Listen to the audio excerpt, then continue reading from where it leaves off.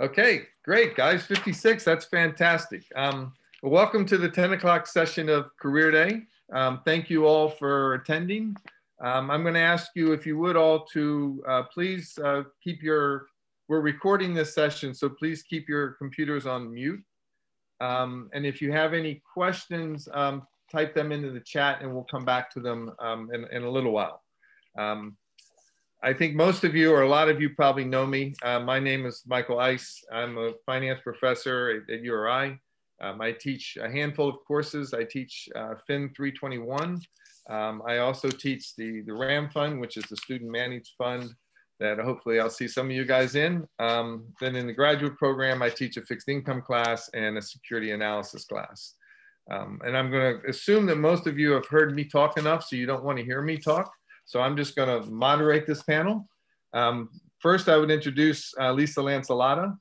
She is our graduate program director, and she will be serving as the technology assistant.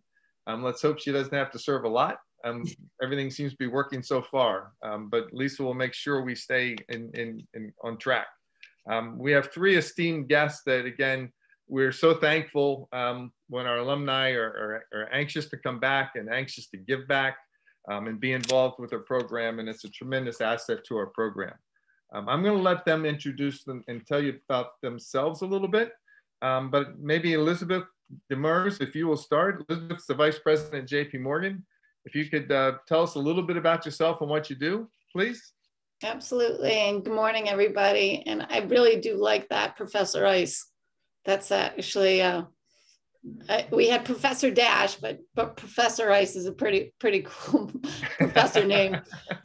So my name's Elizabeth Demers. I graduated from the College of Business and then went right into my MBA.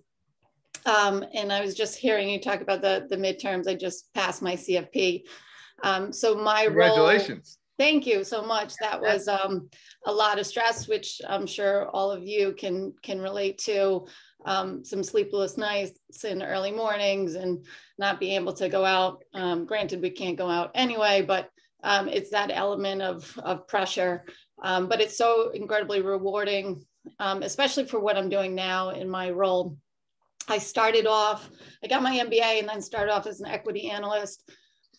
Joined a private bank, joined Bank of America private bank. And a private bank is actually a trust company that sits within the walls of a financial institution, and we're regulated differently. We roll up to the OCC, Office of the Comptroller of the Currency.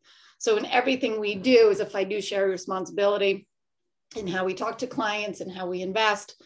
So started off at US Trust, or actually it was Bank of America, became US Trust, and moved out to Chicago. I managed institutional money out there. So nonprofit, 501c3s, scholarship money. Pretty interesting to sit in a client meeting where you determine who's, the scholarship candidates and how much money is going to each one of the candidates. Moved back to Boston. It was calling me back. My mother had gotten sick. And I just thought, I got sick of jumping on a plane all the time, to be perfectly honest. And I knew I wanted to join a couple boards, excuse me, in Boston and Rhode Island. And that's exactly what I did. I transitioned over to TIAA, their private asset management, helped build that out upstate New York, which is actually a beautiful area of the country, down to Rhode Island. And then about 2 years ago, joined JP Morgan Private Bank as they're expanding their footprint. As you can maybe see, Chase branches pop up, or you're familiar with the Chase name. JP Morgan Chase is actually 4 pillars: asset and wealth management, investment bank. So if you're familiar with Peloton at all, we IPO'd Peloton. We're also a commercial bank, commercial lending, and then consumer bank. I sit within the private bank under asset and wealth management. I also am the finance chair, the only female finance chair of an all-girls Catholic school here in Rhode Island. And I also serve on the ISSY board, which is for pediatric oncology at Hasbro Children's Hospital. So nice to meet all of you. It's great to see all of you. Remember my time at URI and how special it is, and it was, and how much I truly appreciate being on the call this morning and being involved with the College of Business. Great. Well, thank you, Elizabeth. We'll stay with ladies first.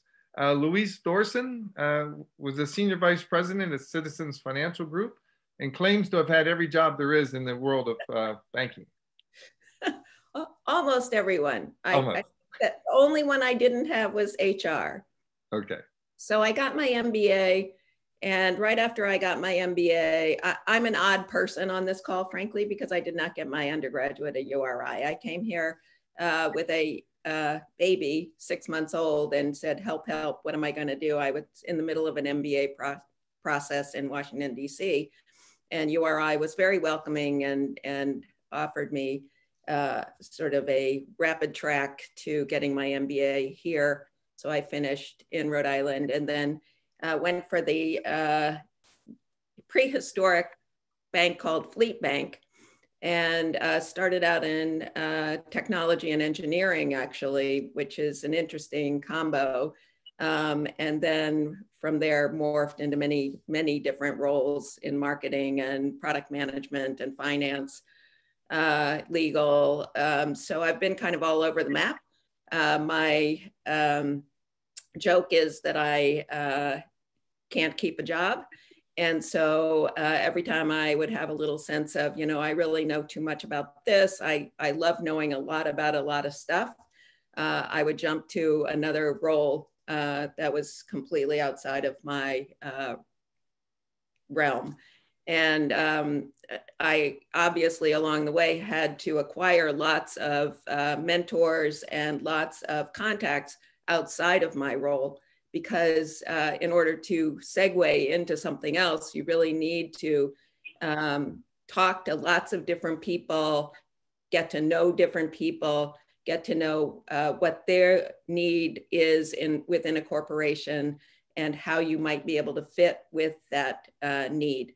So I worked on the commercial banking side of the house, if you will, doing the banking side of commercial banking, as well as I worked in the Treasury Department of Citizens Bank. And so I've kind of seen the realm of different banking roles, if you will. And frankly, finance people can fit in just about anywhere within a bank, because banking obviously is about finance, right? So all of the kinds of things that you learn how to do in terms of analytical processes are well suited to whether you work in a finance area of a consumer bank, or whether you're a product manager, or whether you run the business, or whether you're a banker and you go out and talk to clients who may have a company of $50 billion and you need to make a presentation to a CFO. So there are tons and tons and tons of things in finance banking that you, when I frankly was totally naive to when I first started out. So, if you don't like one piece, great, go try something else. Back to you, Michael. Okay, thank you, Louise. It's interesting because you've had such a broad breadth of the banking world.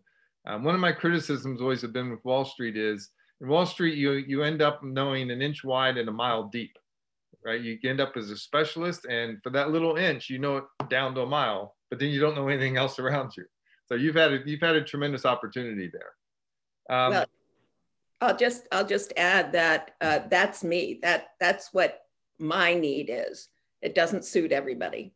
That's true. Yeah, for a while I was very happy with my inch wide and a mile deep because I had a lot to learn. Ken Gambone, Director, Western Region Head of TD Securities USA. Ken? Yeah, thanks for having me. This was great to be part of. I graduated URI in 1988, way back when, and I ended up going on and getting my graduate degree at Fordham University. I went part-time while I was working, which was quite the challenge. Out of URI, I worked for two different companies for most of my career. Both of them don't exist anymore. One was Salomon Brothers, which was my first job out of school, and it was quite the environment to work in. I worked in the equity division of the investment bank as a trade support analyst. Was my first job out of school. Had a number of jobs that I really didn't care for. Ended up networking my way through to the fixed income division, not expecting to want a career in fixed income, but ended up that's what I really enjoyed. And ended up leaving Salomon right before they got acquired by Citi, and took a job at Lehman Brothers because I figured what could go wrong at Lehman. And I was there for about 20 years. And, and then I went on and stayed on. Barclays bought my division after the fabled bankruptcy in 08, and stayed at Barclays for a number of years. And recently, about 4 years ago, left to really build out the TD Securities municipal bond banking platform across the country. And the Western Division is kind of a very broad description of for TD, because it basically starts in Western Pennsylvania and goes all the way to California, including Alaska and Hawaii. So I work in the municipal bond area of a fixed income division within the investment bank. So that's a lot, but it's each of us on this panel work in different divisions of finance at banks, basically. And it's just important to note those different areas, because some of them aren't allowed to help the other, and some are complementary to the other. So, I'm in the investment bank. I started my career as a municipal bond trader. 10 years into that, I decided I liked being in front of clients better and became an investment banker. And every trader on my trading desk told me I was going to the dark side. Why would you want to go to the dark side and be an investment banker? And everybody in investment banking said, you're coming from the dark side. So it doesn't happen often. You don't see a lot of traders become bankers, and vice versa. But it's just, that's how my career I followed what I enjoyed doing, and I left a trail of successes along the way in order to kind of open those doors for opportunities. Oh, thank you. Well, my first question was going to be kind of how did you get to where you are, but I think we've kind of covered that a bit, guys. So thank you very much. Another one that the students ask me a lot is what tools do they need to build or work on as an undergrad? And we're beginning to expand a little bit, and ultimately we'd like to give them some more choices as they go through their finance curriculum, the tools, and and it becomes topical now because certain routes in finance have sort of a different set, and we're CFA based, so we're a little bit more sales and trading oriented. But many of our students will end up in the PF&A route. We have some students taking Python classes and programming classes. So I'm going to throw it out to the panel. What tools are you looking for? What tools can a student at URI build on to differentiate themselves in the hiring process? A little bit of a curveball, guys. I'm sorry, but anybody want to take a shot? I know you all talk to new students. Maybe Elizabeth, what would you say to that? Let's see. Probably coming off of my CFP and I'm client facing a lot. There's been so much happening with a presidential election, a CARES Act.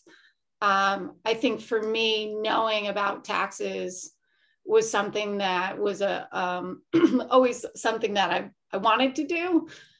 It is so topical with clients. I know the program's CFA based and clients are concerned about their investments, but then it becomes a tax issue, and then it becomes an estate planning issue. So it really becomes more broad in the sense that how impactful you want to be as an advisor, you really have to know a couple different areas. And I would say that being very familiar with taxes is an area that I would probably look back and say, I wish I knew a little bit more about. And certainly with the CFP, got a lot of education, a lot of study time in, but to be able to be well versed in it and talking to clients about it is something that's important.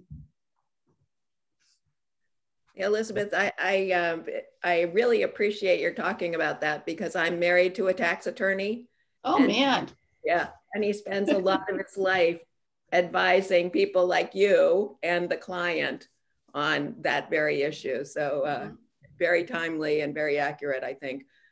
Interestingly enough, in my last role, you had to know SAS, basically speaking, or you couldn't do the job. So it just so happened that all the people that worked on finance modeling and that sort of stuff, we all use SAS. Interesting. Yeah, and I guess following on that theme of taxes, most of the municipal bond business is built around tax-exempt bonds. So a lot of the product that I am creating that's going to be sold on our trading desk, Elizabeth's customers would be buying if they wanted to avoid taxes. But I'm an investment banker, which means basically I'm a salesperson. I work with municipalities and universities and hospitals around the country. So they're my clients. So the analysts that we bring in have to know how to put together presentation books, which means there's a lot of quantitative work that goes into a presentation book. Some of that involves like Excel and Bloomberg and Refinitiv software. Some of it uses a program called DBC, which is very specific to the municipal bond world. It's very technical kind of software that analyzes the way bonds are structured. And we expect our analysts and associates to become proficient at it and to be able to produce work quickly, which means you have to take years to get to the point where you would be promoted from that. But it's definitely a skill, and it's all geared toward sales at the end of the day. It's all geared toward providing updates to clients so that they can understand it, which means it has to be pretty clear if you're speaking to someone who's not proficient at bond math, and being able to communicate that effectively and clearly, and in a believable way. So it takes interpersonal skills, and people have to trust you at the end of the day, that you know what you're doing, because of the idea that I pitch to a municipality, they're going to have to take to their city council or to their board, depending on the type of entity, and advocate for me and say, I think Ken's idea at TD Securities is the best idea. That's why I think we should do it. And then they're going to vote on it. So you have to be able to convince that finance director that they should stick their neck out for you. And that requires an element of trust. And that's something that's built over time. No, very good. Thank you, Ken. Clearly, the world doesn't stop, and we've all been through kind of a challenging last year or so. But even beyond that, the banking industry evolves all the time. It changes all the time. Can you give me any examples where events that have occurred have changed your business dramatically? I mean, obviously COVID it's probably affected everybody's business, but one of the things that I always try hard to do as a professor is stay current. So I'm listening very closely on these two, but the students need to hear people that are current. You guys are current. So what would you say is impacting your business these days currently? Well, in the banking business, the challenge is NIM and managing expense. So there have been industry-wide layoffs in commercial banking, and so it has affected white-collar workers dramatically as far as I've seen. And interestingly, this doesn't get a lot of play in the press because it's all done sort of in little pods, if you will. But managing expenses has become a very important factor. I've talked to lots of my friends across the commercial banking industry, and it's happening, system-wide, where people are trying to manage down their risk areas. And with the election, now people are a little worried that they're going to have to start ramping them back up again because the former administration was a little bit less onerous in terms of enforcement, but given the change in administration, it remains to be seen whether that will carry forward.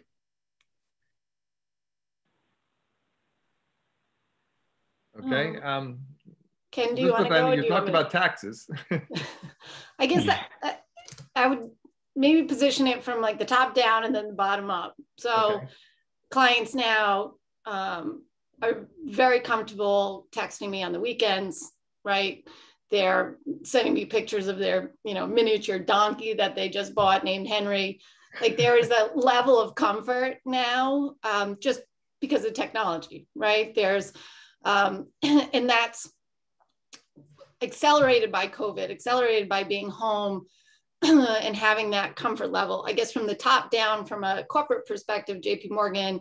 And I think there's been a bigger light that shined on it from a corporate social responsibility perspective as well, is what is JP Morgan's role in advancing income inequality and equality, as well as diversity. And I think that's really been, and especially for me, I find it, and I feel it's very important to work for a company that has somewhat of a soul, right? That they're really taking the steps needed to correct any type of past behaviors or past institutionalized biases, and push that forward and push through that and begin initiatives. So that's definitely been a positive. And then in terms of us as a company, I would have to say that we've become more of a fintech company than an actual bank. In that social responsibility is banking more individuals that are unbanked, closing that gap in terms of inequality. And I think COVID has truly accelerated that. I'd have to say that I'm proud to work for a bank that is actually moving that forward a little bit. But it's always great to get a client text message with a picture of a miniature donkey. I would have to say that. Henry. Ken, thoughts? Yeah. And I think Elizabeth touches on one of the biggest trends that I see in my industry, and that's the ESG growth that's really occurring in the market right now. You know, the evolution of investment banking has just changed so dramatically in the 30 years I've been doing it.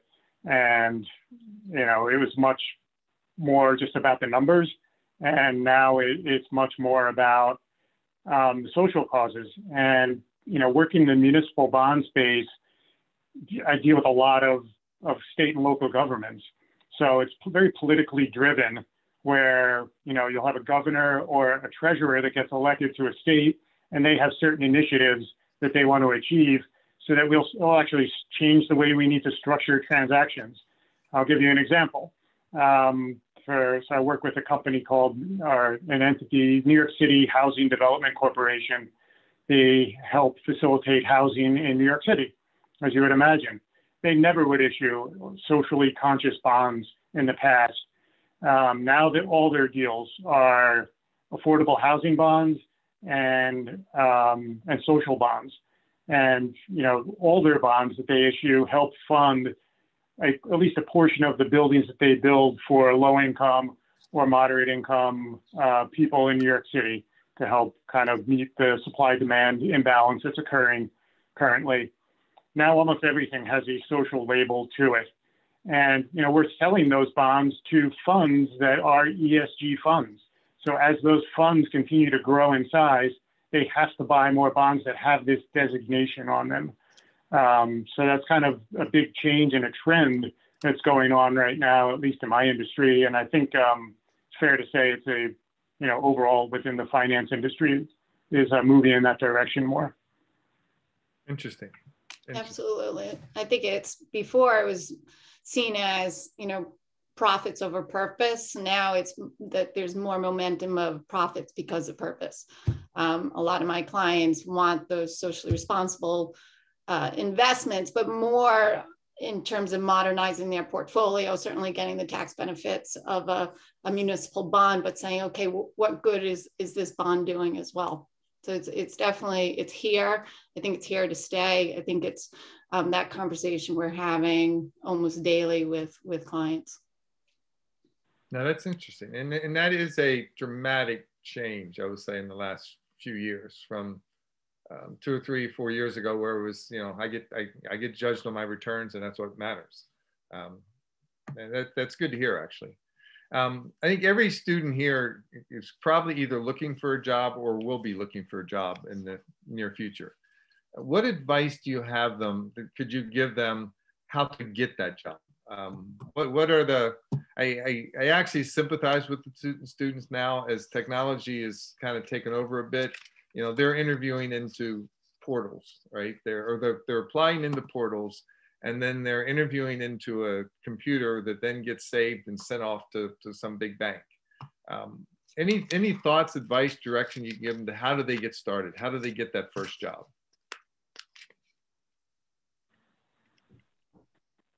Anybody want to take a shot at that one?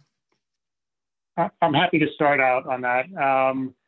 You need a way to differentiate yourself. That's very difficult. I'm not saying it's easy, but you have to try to find that way. And it may be trying to connect on something on a personal level. It's pretty easy now using LinkedIn and other social media platforms to learn about the people you're interviewing with. And you should be doing that.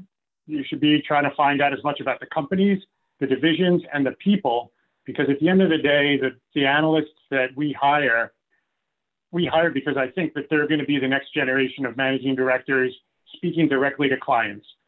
And frankly, one of the shortcomings I think that I've seen over time is we bring in a lot of very highly qualified from a quantitative standpoint students from Ivy League schools that graduated top of their class, excellent quantitatively. Socially, not as much so. I do not see them dealing with clients. I do not see them being effective with the client. They'll produce great work though. I think graduate from URI, a way to position yourself is really taking kind of more of the interpersonal approach to that and saying, I can do the quantitative piece, and I'm also going to be the guy that's going to connect with your clients. They're going to love me after they get to know me. Any other thoughts, panel? I know we have a 3-year analyst program, and that's almost like I liken it to like a residency rotation where the analysts are put through different areas of the bank to see what's a good fit, whether it's investment bank, private bank, JP Morgan Securities. So I definitely, if looking into that type of program. I've also worked for TIAA and Bank of America Private Bank. So just starting off as seeing what is out there. We've reduced the number of analysts for this coming summer. So we've definitely pulled back a little bit, but given the growth of JP Morgan, I think that's going to ramp back up. So just be open to the fact that there are analyst positions. I don't know. I think there's one of the questions, forecast for recruitment for finance companies a year from now, from Aaron. It's an unknown, but I think when you think about the growth projection of fintech companies, I think that's where you see some opportunities there, and certainly for hiring. As the economy starts to emerge from this, as we start to see some growth, I think you're also going to see growth in hiring as well. And I think that's where you see the opportunity. So I just want to put that out there.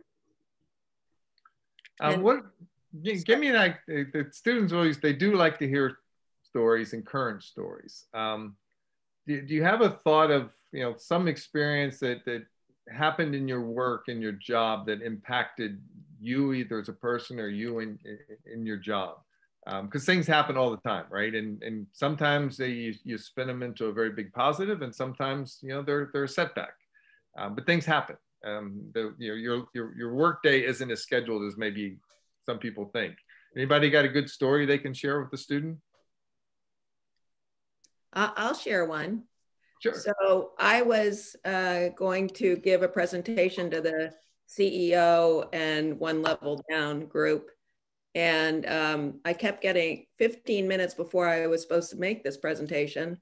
I kept getting a phone call on my cell phone, and I didn't recognize the number. So I ignored it and I ignored it. And finally, about 10 minutes to go, I picked it up because this person was incessantly calling me. And it turned out that it was somebody telling me that one of my family members had been rushed to the hospital and I need to go to Rhode Island Hospital right now. Well, I happened to be giving the presentation in Boston, but I, called the person that was setting up the room, and I said, I have to apologize, but I can't make the presentation. I have to go right now.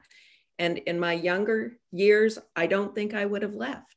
That's the scary thing. I think I would have said, no, I have to make this presentation. It's the most important thing.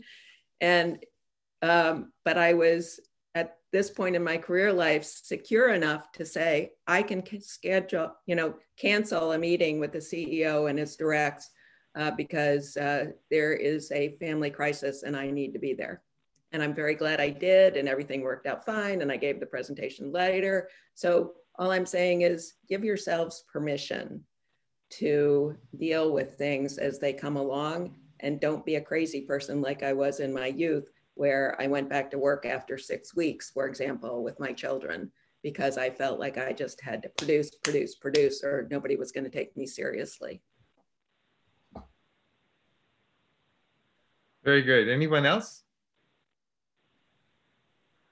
I guess I'll go. I'm going to try and answer some of Brian's question in addition to Derek's, in addition to yours. Okay. So what when you work in a team, when you work in a group, you kind of feed off the energy of each other. And I think you've found that going through the College of Business. It's very similar when you're in a work environment. You have to be trusting and have faith in your manager to be on your side, to fight for you when you need somebody in your corner. And I think that is where you find value and where you find purpose in doing your everyday job and really, really enjoying it. I love the client relationship aspect, but I'm so completely supported by my team. And that's one of the parts that I like most about my job.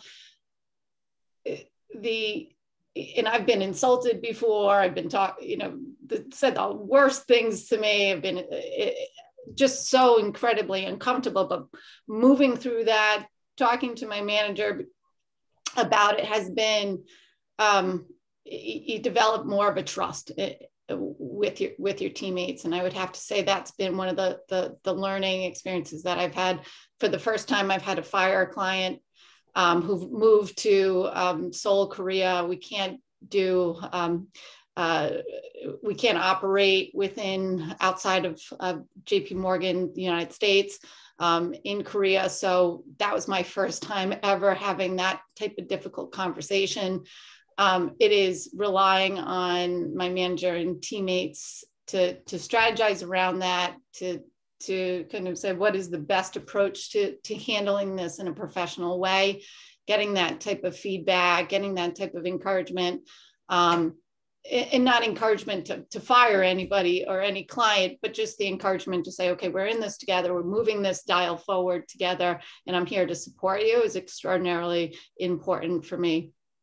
So I'd have to say that it's not always going to be, a great client experience, and not going to be an easy journey, but there's definitely the support of your teammates that encourage you and keep you going. Well, thank you. Ken, I'm going to direct this to you because the kids have bantered me with it, and it's not my expertise. But talk to me a little bit about, give me your spin on GameStop and Robinhood, and the whole issues that have surrounded that. I'm sure it's got to be right in front of you guys, whether you like it or not, right? A little bit.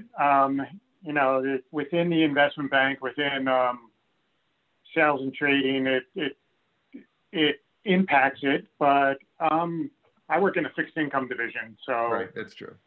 Rarely do I end up speaking to anyone who works in equities. Okay. It's the equivalent of, the bond market is like a credit card that you would use, and it's usually the first place that borrowers want to access. People want to borrow money without giving up equity.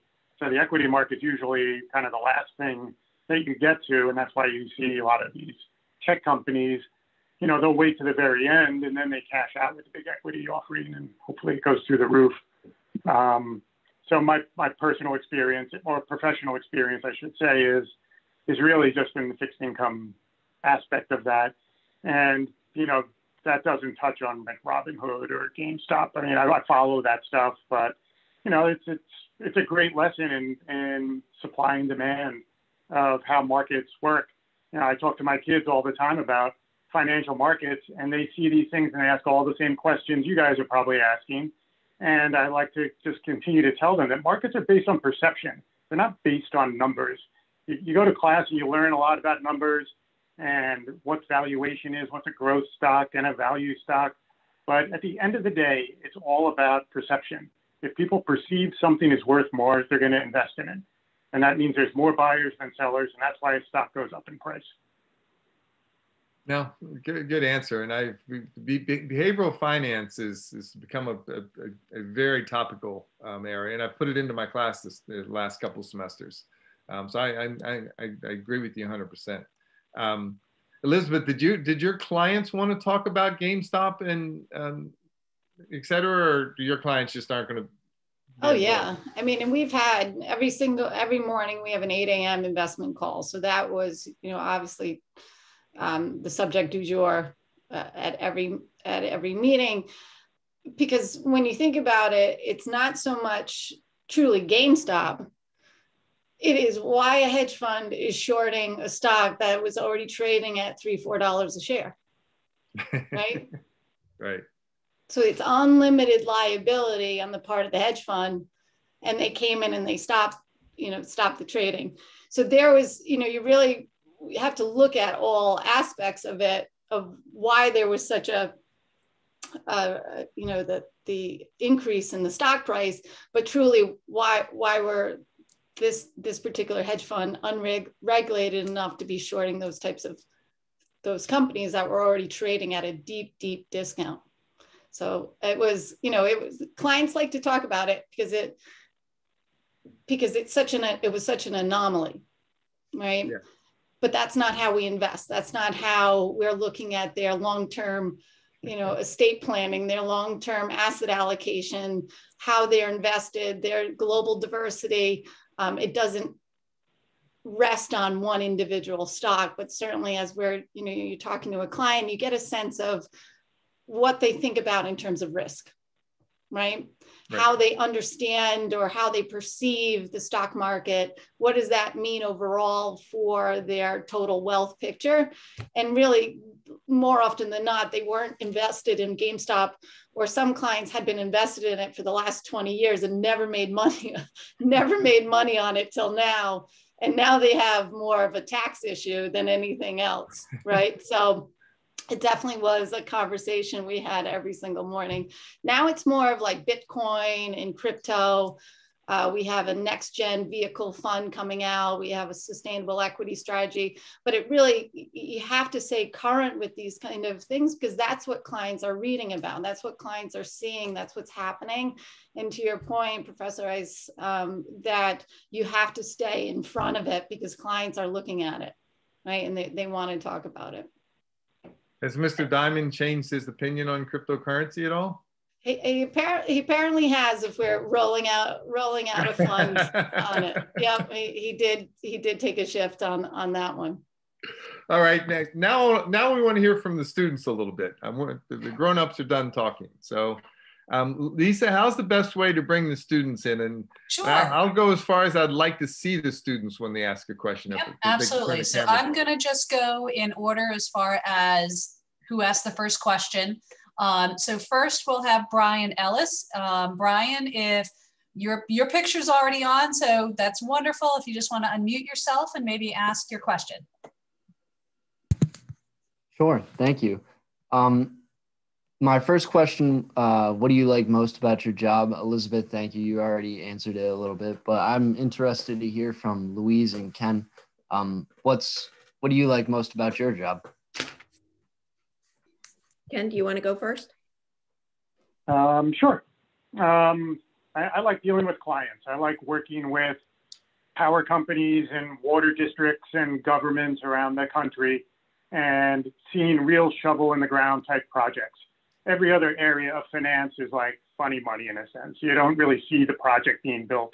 I work in a very tangible piece of finance where, I'm building bridges and tunnels and schools and highways and broadband and electric car charging stations and wave technology and bullet trains and, all kinds of projects that you can look, feel, see, and touch. And it's exciting, you know, when something like that goes online and, you know, you feel like you were part of that with the financing piece of it and working with that municipality. That gives me a sense of satisfaction, sense of, you know, I feel like I'm doing good. And at the same time, I'm making money to, you know, earn my paycheck on a week in, week out basis. So that's kind of very short and sweet, but it's what I like most about my job. What gets me excited every morning to get up and go to work. And I will say that I identify with what Ken said when I was in commercial banking. It certainly was fun to talk to clients and help them to realize their dreams of whatever it was. But what I most like about banking, frankly, is the fact that it has such a broad range of things where you can find your passion. And if one thing you felt like you have done enough on that line, you can go find something else to do. The realm is huge. And I love the intellectual game, if you will, and always learning new things. That's been my career, and it continues to be. So learn, learn, learn is my motto. Thank you. Sounds like really helping the world turn. What kinds of decisions do you usually make when dealing with stuff or all these big projects? That was more directed towards Ken and Louise. You know, the clients that I cover, they're close on the board meeting. I'm listening to every piece of information I can get, whether it's written in the newspaper, I'm listening to what the treasurer of the state is saying, looking at local politics that could drive a project to be built or not. You know, like high-speed rail in California is a very controversial topic. It sounds like something that everybody should be doing. It sounds like pretty cool projects overall. But it's extremely expensive, and it's going to be more expensive than flying. So in some ways, it doesn't make any sense. But, you know, they're multi-billion-dollar projects that are being done, and I'm trying to find a way to be meaningful to my client, and that means I got to stay right on the cutting edge of that. And then my junior team is going to take direction from me on that. So what kind of analysis do I need to do when the treasurer of a state says they need to borrow $1 billion in the next year? So I have to come up with ideas to show them what that could look like. And then I'll take a shot in the dark sometimes and just send in analysis and then engage them in a discussion. Oh, well, we don't really need $1 billion the first year. We need 500 million. And, you know, we need it over this time period. And so it's, you know, it spurs discussion. And that's what I'm always trying to do, is get engaged in that discussion so that I can become a meaningful part of it. And that will result in me ultimately getting hired. All right, thank you. Thank you. Lisa, another questions? Sure, absolutely. Next on the list is Aaron. Aaron, if you want to turn on your camera and then unmute yourself, and feel free to ask your question. Hi, how are you? So my question is, what is your forecast of recruitment for finance companies a year from now? And Elizabeth kind of already answered me earlier, but I was hoping Ken and Louise could give me some tips. Yeah. So I concur with a lot of what Elizabeth had to say in terms of fintech. I do have friends who left commercial banking and went to work in fintech. And those companies, like, for example, PayPal and whatnot, are churning right along, and are, you know, there are many startups that are trying to find niches, because there are lots of things that commercial banks don't want to do anymore, as well as wealth management companies, et cetera, et cetera. And that's really a burgeoning industry. And so if you can, we were talking before a little bit about differentiating yourself. If you can learn a little bit of what kinds of needs they have, I think that would be a really great career path for anybody who's interested in that type of business. Yeah, we hire a lot of summer interns, and they get rotated. And I think those are great programs. I wish I did something like that when I was an undergrad. Usually sophomore, junior year, and they're going through rotations of different departments, and that's all good. And very often we'll make full-time offers to those candidates. Sometimes it's hard to get part of, like, we don't recruit from URI. That doesn't mean that you can't find a job at TD Securities. You just have to find a more creative way of getting involved there. And sometimes that means finding an advocate like me, finding somebody you can connect with and work toward. So I'm happy to put resumes forward for candidates that approach me in different ways. Also trying to find ways through, I always like to say that these tangential kind of businesses that touch my business, like the rating agencies. So like Moody's, S&P, and Fitch do really good jobs with credit training. And so that kind of skill set is really good in the commercial banking side to have, as well as the investment banking side. We recruit people to be vice presidents. So that's skipping the traditional analyst, associate kind of promotion and going right to VP out of the rating agencies. The real stars get recruited by investment banks out of there for a number of reasons. But I think they do a great job.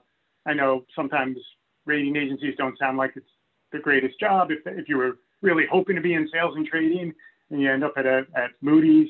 But you should realize that, those are really valued positions and a valued skill set to have. And again, those stars that work at those places, all of them get recruited out of those jobs. Thank you. I think, Derek, you have a question? Yes. So my question was just how comparable is the real world with college, with group work, collaborating with your coworkers and stuff like that? Because here in college, we have a lot of group projects and work together after class for whatever it is, studying and stuff like that. So I just wanted to know how comparable is that with the real world? Is that still like a thing that adults do or no? To me, that's all it is. I mean, no matter what role I've had in the industry, it's all about the team, right? No man is an island, and so every single thing that one does, it is about getting help, guidance, input from not only the client side, but also from your colleagues within the organization, as well as industry groups. So, as I sort of was saying at the very beginning, it's really important to have a wide network, particularly as you rise up in a company, so that you can reach out to all sorts of different people, whether they be attorneys or tax experts or whatever it is. And I'd have to echo that because that's exactly what I'm doing now, is coordination among tax advisors and estate planning attorneys and working together as a team for the benefit of a client, right? So you're always going to find that. And I probably would have to say that the most difficult people that you work with are those people that you'll learn the most from, right? That sometimes it's you're white knuckling it. Right? You're like, man, I have to work with this person again. But you learn, right? And you learn how to be a better advisor. You learn how to be a better teammate. You learn how to be a better steward of capital, right? By relying on the strengths of yourself, but also on your teammates as well. Yeah, and Derek, it can't be emphasized enough how important that really is in the real world, to find the stars that can do their job really well, but can create synergies within their department. They're the ones that become the senior managers over time. There's not one senior manager that works anywhere in finance that doesn't know how to get the most out of their team. And that means they have to collaborate with other departments and other people, and they bring the whole firm to work for the client. Thank you. Hey, Lisa, what's our timing? Are we good till 11? Yes, we're good till 11. So we have about a little less than 10 minutes left. Okay. So the next question is going to come from Guy Rizzo. Guy, if you want to unmute yourself and ask away. Yeah, sure. Hi. I just had a more general current of events question. How great of an impact will the stimulus have on inflation expectations? And do you believe the Federal Reserve will reverse these easy money policies sooner than expected? Ken, we can maybe tackle it together. Sure, I'm happy to start out. So, I'll use the crutch of my economists, which are always right, of course. That's the beauty. Eventually, they're right. They're like, so our forecast is for interest rates aren't going to change for the next year and a half at least. So the near-term forecast is that rates are just going to stay low. So the second part of your question, how that's going to impact inflation, becomes a little bit more of a personal kind of take on that. I think that it is going to impact that. Yeah, I think you will see more inflation start creeping in different ways. One of the things I'm seeing in my industry that is kind of interesting is we're seeing more forward delivery trades being done, which means that municipalities are issuing bonds today that won't settle for a year from now. So they're not going to settle till next year. So if you're a buy-side client and I just created a security that Elizabeth sold to one of her clients, they don't have to pay for it for a year. That's unheard of in the bond world. It's not heard of very often. And there have been 2 transactions that were done just this week with a full year forward settlement. So that's telling me that municipalities are saying rates are low, but they're going to go up. So I want to issue today and lock it in. And, how much penalty do I pay for that? And is the question. So, in these 2 cases, it was under 50 basis points for a whole full year forward. So kind of just a way to think about it. Wow. Let me turn it over to Elizabeth and see if she has. No, that's great, Ken. That's really interesting too. So I think in relying on our economists as well, sometimes we can think of inflation as this bad thing, right? And obviously hyperinflation is terrible, but inflation is actually, it means that, and as rates are moving higher, it means that the economy is somewhat on stable footing, right? And it's almost like buying clothes I have 2 nephews that are 13 and 15. I buy them clothes that, for 15 and 17-year-olds, so they can grow into them. And I think that's what we have to think of when we think about inflation, that where the economy is now and that inflation expectation, we're growing into that. And that's a good sign, right? That there's a pulse to the economy.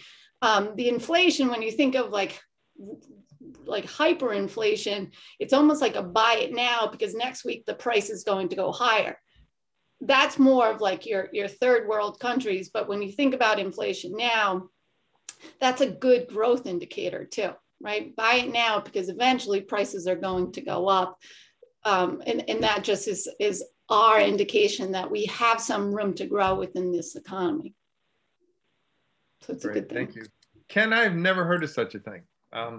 That is bizarre for the forward settlement. Absolutely. Yeah. Patrick, I'm not ignoring you. I think we've kind of answered your question a little bit. How about Michael Sigler? Michael, would you like to turn your camera on or unmute, please? Sure. My question was, how do you get ahead of your competitors and adapt to the changes in your industry?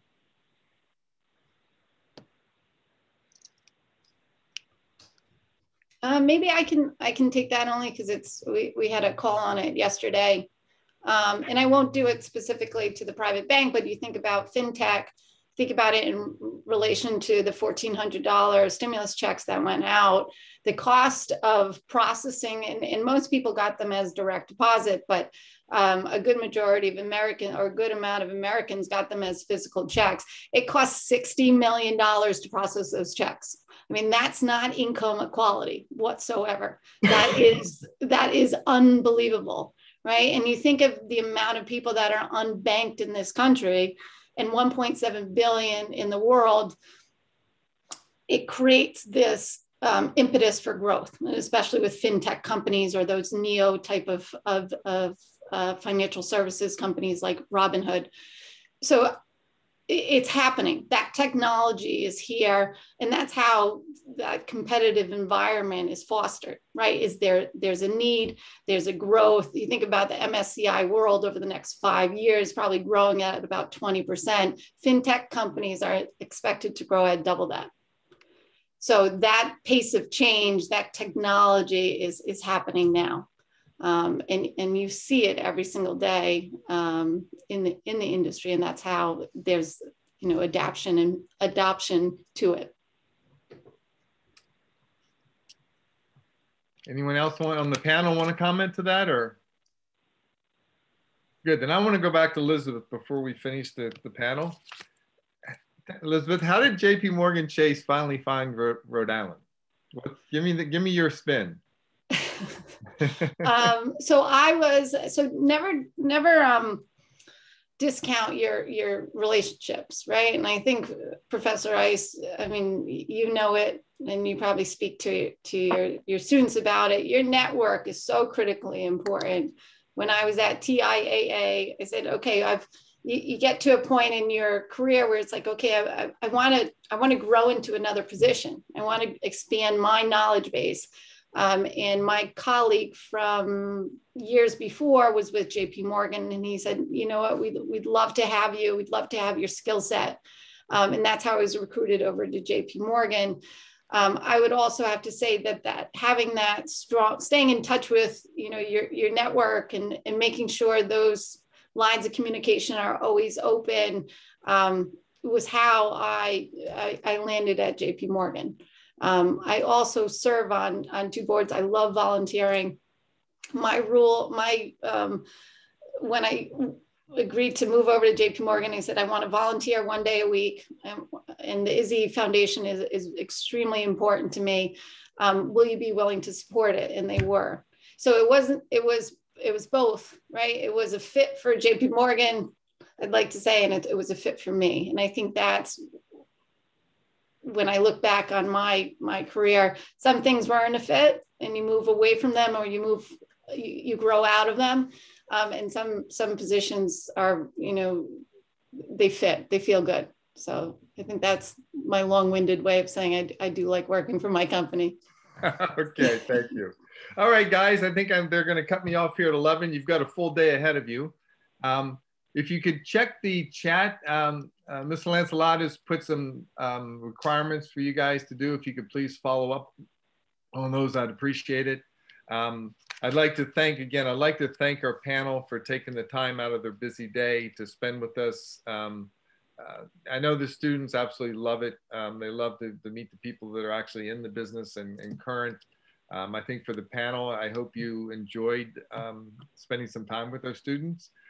We'd love to invite you back. And again, if I can open it up to the students and the panel to say, if you guys want to communicate and network, I think that's a great thing to do. But again, panel, thank you so much.